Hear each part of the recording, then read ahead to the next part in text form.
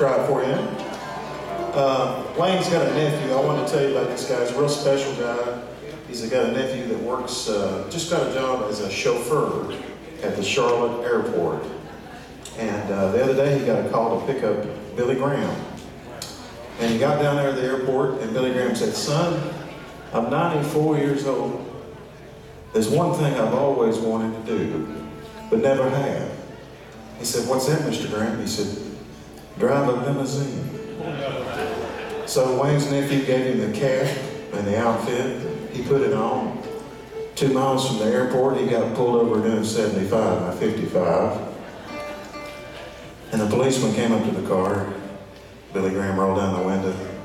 "Can I help you, son?" Policeman said, "I'll be right back."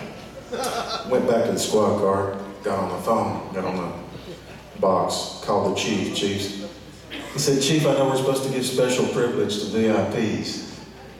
He said, "Well, who you got, the mayor again?" He said, "No, it's bigger than that." He said, "Well, is it the governor?" He said, "No, it's bigger than that." He said, "Well, is it the president?" He said, "No, it's bigger than that." He said, "Well, who in the world is it?" He said, "I don't know. I think it might be Jesus because he's got Billy Graham as a chauffeur." True story. He's trying to do right. He was trying. Anyway, back a few years ago, Wayne Taylor and Kim Williams and Larry Shell wrote a song. Got nominated for Song of the Year. And we still get a lot of requests for this song. I'll try it for you now. It's one called 7 Sundays in a Row.